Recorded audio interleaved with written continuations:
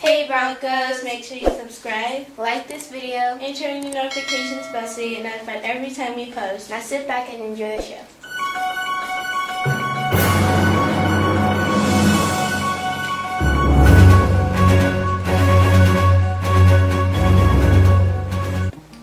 Good morning, Broncos. My name is Joseph, and welcome to your sports report.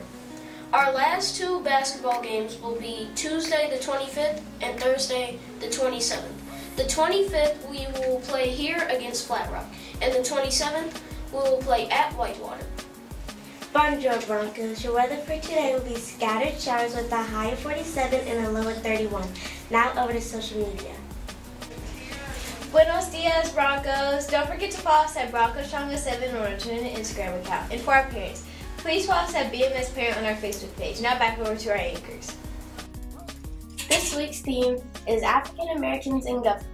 This Friday, wear black, red, and green to show your support for African Americans in politics. Today's Trivia Thursday question brought to you by Peter Woodall. This person wrote 12 books. They were involved in the Selma March for voting rights and the freedom rights in the 1960s. They were also the U.S. representative for Georgia's 5th Congressional District in 2010.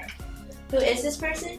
Write it down and place your answer in the special box located in the cafeteria during lunch. Now remember that this Friday, make sure you wear black, red, and green to show your support for African Americans in politics.